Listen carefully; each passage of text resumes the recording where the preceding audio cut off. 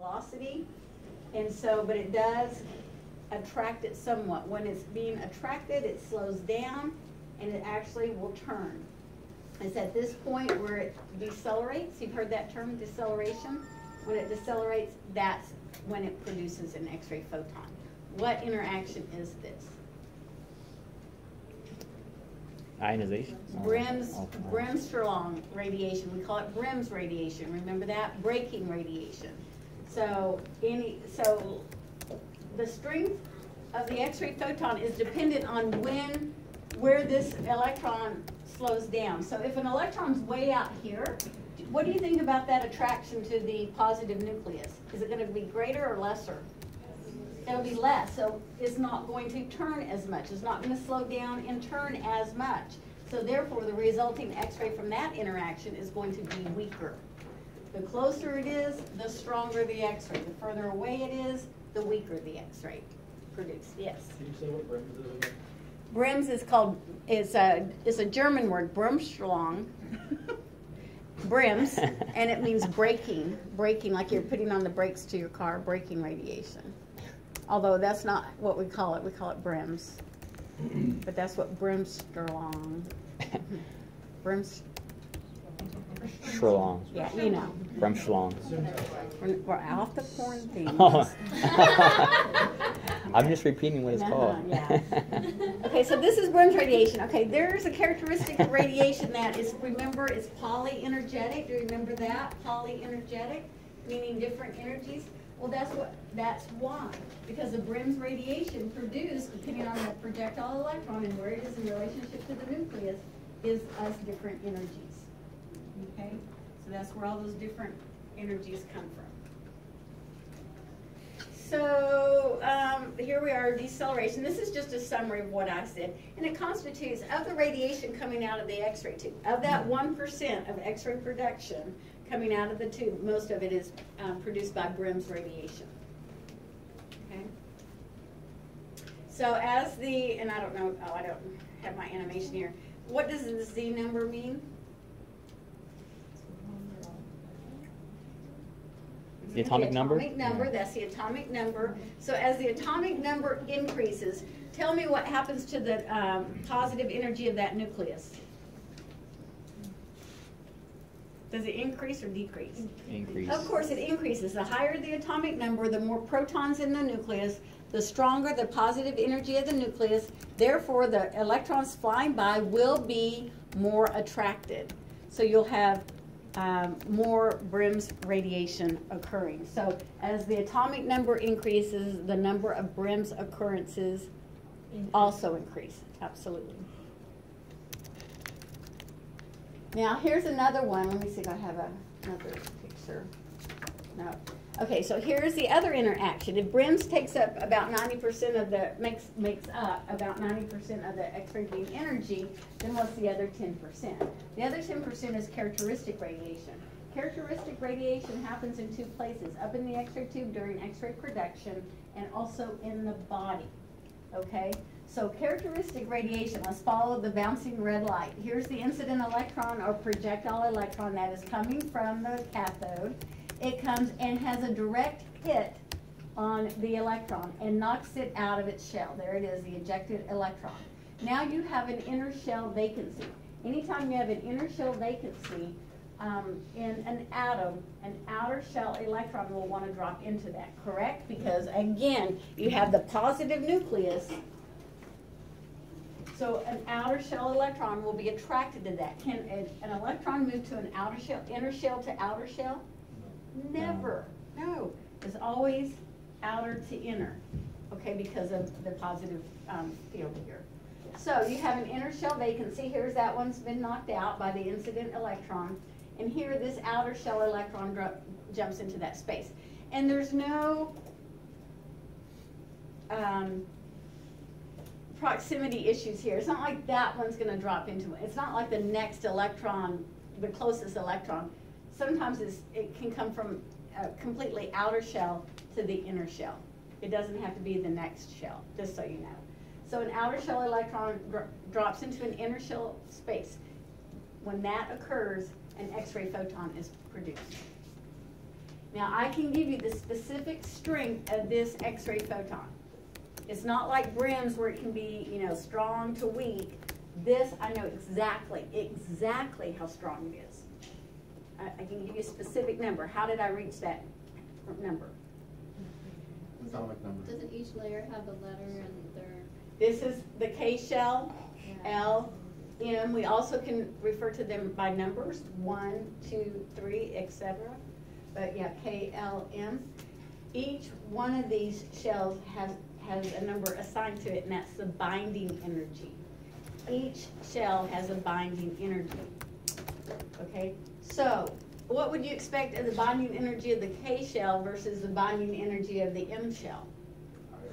Absolutely is higher because there's a stronger attraction here than way out here because of the distance. Okay, so this would have, and if it is tungsten, then that binding energy is 69 keV. And then that is 12 keV, and this is 6 keV as an example. I kind of know, not real well. Okay, so those, if it's gold, 79 atomic number, then gold has a different binding energy here. It is probably higher than 69, and it has a specific here. If I were a chemist, which I'm not, and if somebody came up to me and said 69, 12, 8, 3, and 1, I'd go, tungsten.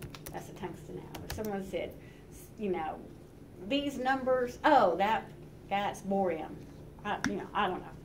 So, you know, each atom has its specific shells. When you have an outer shell into an inner shell vacancy, you subtract the difference in binding energies, and that's how strong the X-ray photon is. Okay? You have to know that. You don't have to have those memorized. But for the K shell of a tungsten atom, the binding energy of the K shell is 69 keV. So here's my question to you. When you're taking a hand X-ray, what's your KV that you use? 50, 55. 50 or 55. Are we going to have useful characteristic radiation being produced? No, because to knock that electron out of this binding energy of 69 keV, how strong does that have to be? That amount or more. You can't knock this out with anything less than 69. Okay? So now I say useful characteristic radiation because it's only when this electron is ejected and you subtract these very weak outer shell binding energies from that is where we get about an average energy of 69 keV. There are 5 X-ray photons being produced. I didn't put that slide up there. It's like 69, 57, 54. They're all right close to each other. So they average out to about 69 keV. Okay. So it's only when the K shell electron is ejected that we get strong enough radiation to penetrate a body part. So like if this is 12, let's just say this is 12 keV, and this binding energy is 6, it's not 6, but it's low. So what is the strength of that X-ray photon if this one jumps into this vacancy? 6. 6 keV. What does that, what can you do with that? Nothing. So it's only when the K shell electron is ejected that you have 57 up to 69 keV in X-ray energy, which we can use. So that one has to be knocked out to have functional characteristic radiation. So any interaction that we have with the X-ray beam in the X-ray tube, you're going to get characteristic radiation no matter what. However, the key to that question is useful, and that's usually what is said, useful characteristic radiation. The other radiation that's characteristic we don't care about because it's so low. So useful is what we can use, and so there will not be any useful characteristic radiation produced under 69 keV. We have to have at least strong enough to knock out this electron in that shell. Is this kind of coming back to you? So there are two interactions up in the X-ray tube. Well, actually, maybe three. The heat production, Brem's radiation, and characteristic radiation.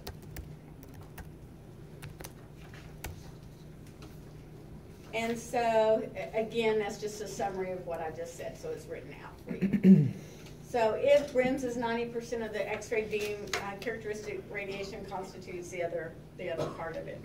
So as the atomic number increases, the characteristic radiation values will also increase. Okay, those binding energies increase, therefore the X-ray production would increase. And that's why they call it characteristic radiation. It's characteristic of the atom. The X-rays produced are characteristic of the atom it's being produced from. So again, maybe a chemist would know this, maybe a medical physicist would know this, but if you said, oh, the X-ray production is 69, 57, 54, oh, that's tungsten. Or if the X-ray production is 5 and 8 and 10, oh, that's molybdenum. You know, so it's very characteristic of the atom. You change the atom, you change the strength of the characteristic radiation. So here we're looking at a graph. This is in your reading. This is from your author, from your textbook. Here are the number of X-rays. So the higher it is, the more X-rays we have. And then here is the KeV level. So here I've got it at about 90. So an X-ray beam is being energized, and the X-ray beam coming out, right, burst of energy, is as low as, theoretically it can't be 0, but let's just for argument's sake, 0 all the way up to 90. If I select 90 kV on my control panel, I cannot have any X-ray energy greater than that. I mean, that number and less. With the majority being at about 1/3. So the peak, most of the X-ray photons coming out of the tube are going to be at about 30 kV. 1/3 of 90. So most of them are at 30. What can you do with 30 unless you're doing mammography? Not a lot. So this part of the beam is the useful part of the X-ray production. What's going to happen to that 1 kV photon, that 2 kV, the 5 kV? What happens to those when you're taking an X-ray?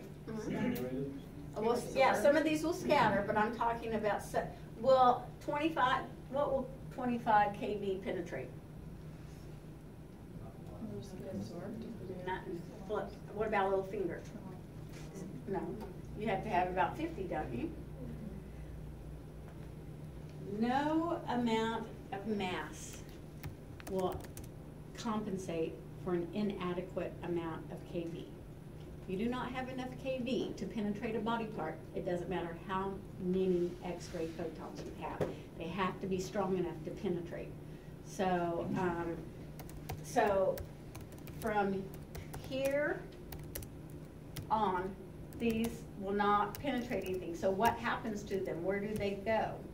Do they go, does a 25 kV photon go, oh, we're X-raying a finger, I'm not useful, so I'll just stay up here in the tube? Interact with air molecules? So where are they going to go? In the patient. The patient's going to absorb those energy X-ray photons. Those low energy X-ray photons that don't have enough to penetrate will be absorbed in the patient. Okay, so there's 30. And then, so here's what MA. Now this line right here represents the characteristic radiation.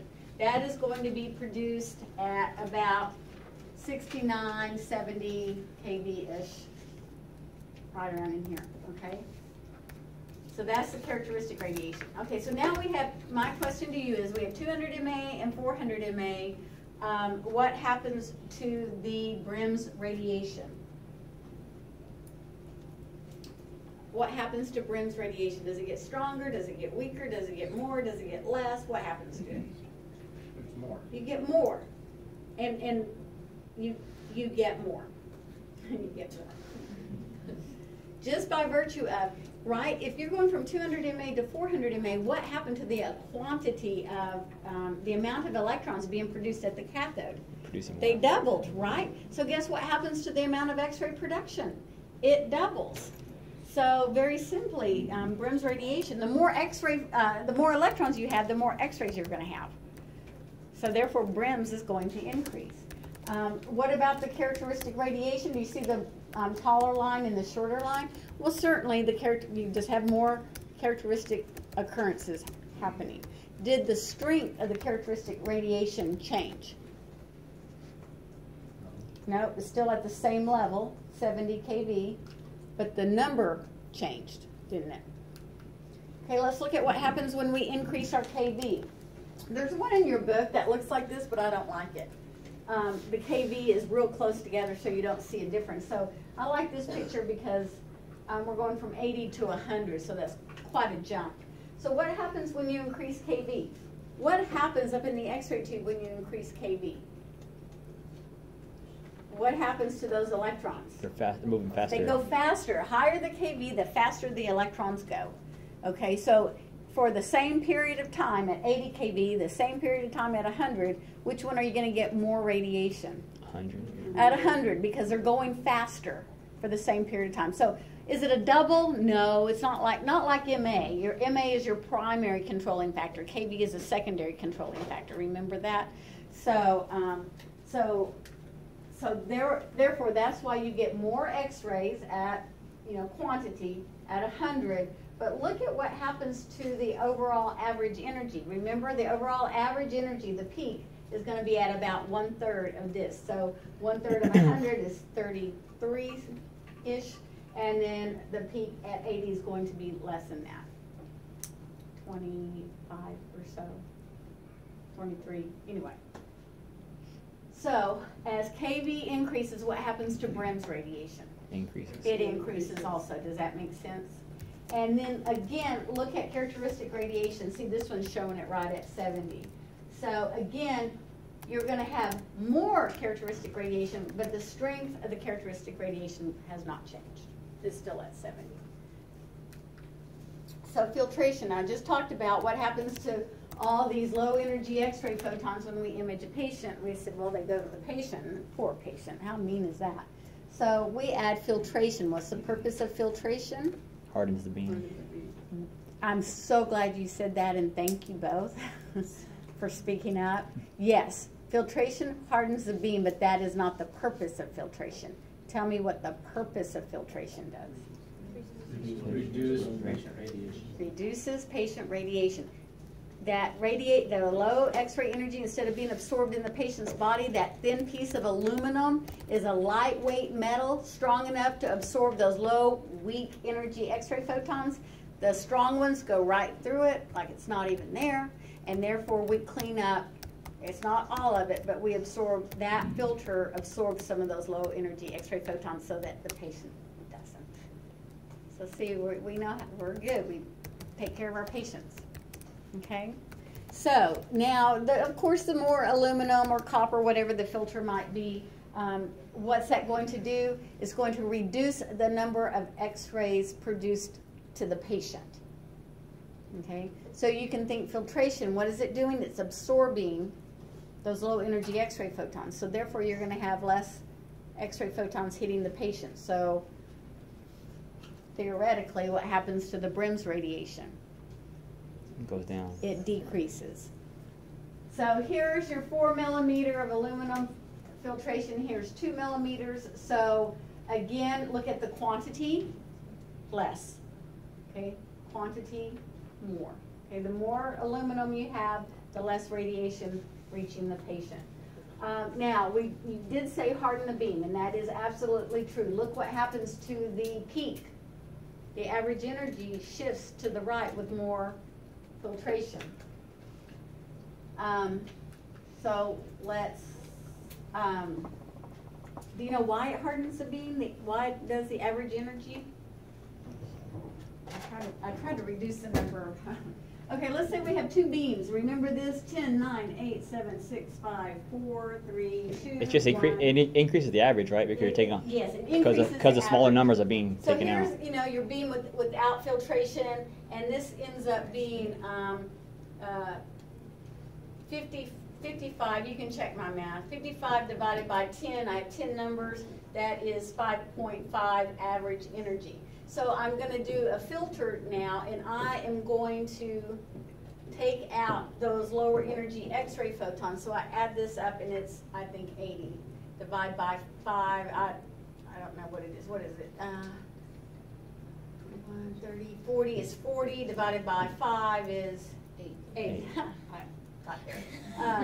So the average energy is stronger with the filtration. Does that make sense? So that's what we mean by hardens a beam. The overall average energy is increased. That's just a result. That is just a result of having filtration. Usually there's always a consequence to everything we do good. So here we are protecting the patient. It hardens the beam. Is that a problem? Not really. You know, but it does more for patient protection than we care about it hardening. So as filtration increases, what happens to Brem's radiation? Decreases. So that's the only one that's inverse.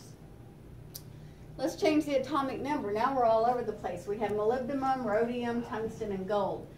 Gold is actually a higher atomic number. It'd be better at producing X-rays, except for the fact that it can't take the heat. So we have to find a metal that can withstand the heat being produced. And so that's why, while tungsten may not be efficient at producing X-rays, it can withstand the heat, which is the major problem. So here, molybdenum 42, rhodium, they don't have that on there. So low atomic numbers, therefore the nucleus has less protons in it, so there's not much attraction of those electrons flying by. So whereas tungsten and gold would certainly have more. Now, you can't have any more X-rays than what you put into your control panel, so we're still at 90, but you can look at what happens to the characteristic radiation. Okay, again, the difference in bonding energy. The lower energy target, the bonding energies will be less, therefore the X-rays produced will be weaker. You get into your higher atomic numbers. So there's only one thing that will change the strength of characteristic radiation. There's only one thing that will change the strength of characteristic radiation, and that is atomic number. Okay? Not MA, not KV, just atomic number. Okay, so here's a little review. So let's increase MA, let's increase KV, let's increase filtration, and let's increase the atomic number. So what's going to happen if we increase the MA? What happens to the Brem's radiation? Increases. It increases. Oh. It increases. What happens to the number of the characteristic radiation, the number of occurrences? Increases. It's going to also increase. What about the strength of the characteristic radiation? Does MA control the strength? Stays the same, right? It stays the same. Okay. Okay, increase in the KV, what happens to the Brem's radiation? Increases. It increases. What about the characteristic, the number of occurrences? Increases. Yes. Anytime you have more X-rays, you're going to have more occurrences. But tell me about the strength. Also increases. With KV, increase the KV, what happens to characteristic radiation? Stays the same. Filtration increases. What happens to the energy, the overall energy? Remember you said filtration hardens the beam, which is absolutely correct. So the average energy does what? Increases. When we have filtration, what happens? Increases. It increases. What happens to the number of Brem's radiation? Decreases. That decreases. The number of characteristic occurrences? That decreases. What about the strength? Stays the same. There's only one thing that changes the strength of the characteristic radiation, and that's the atomic number. So what happens here? The strength of the characteristic with the increase in atomic number, what happens? Increases. It increases. What happens to the Brem's radiation? Increases. Increases. The strength that you increase the atomic number, you have more protons in the nucleus, and those electrons flying by will be more likely to be attracted, to slow down, to turn, and produce an X-ray photon. More X-ray, more Interactions. interaction, more electrons, more X-ray interactions. Okay? But there's only one that's going to change the strength, and notice I say the strength. Now, if you get a question that says, as the KV increases, the characteristic radiation, what? Blank. You're going to say does not change. Okay? If it is not specified for strength or number, then assume it's strength. If it's not, well, I'm sorry. I apologize. But that's usually when you go through a test book or whatever, it doesn't really clarify. I broke it down, but yes, sir. The filtration is the low X-ray energies, right?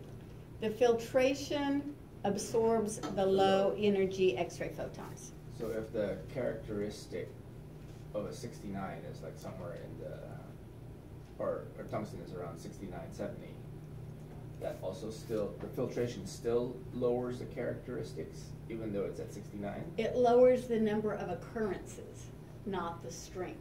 There's only one thing that determines the strength of characteristic radiation. Right, not the strength, but the occurrence. filtration is still absorbing the 69? Yeah. Well, that's instead pretty of the strong. 20s and 30s? It's aluminum, so it's going to absorb the lower energies, not the higher ones. Okay. So I don't know that it would absorb a 69 kV photon. If you had enough aluminum, it might. But I wouldn't think so. That's pretty strong. Because the goal of the filtration is not to absorb primary radiation, right? Yeah, It's just to absorb no, the yes, that's Right. exactly right. The filtration is aluminum. It's a lightweight metal. It's not lead. It's not lead. That's a different story. So the lightweight metal is just enough for those lower energy X-ray photons to get. They're very weak, and so the aluminum is sufficient for that. Does that answer?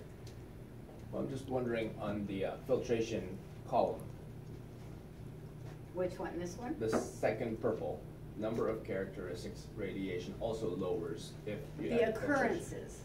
Oh, occurrence. Right, let's go back to this, the quantity, right here.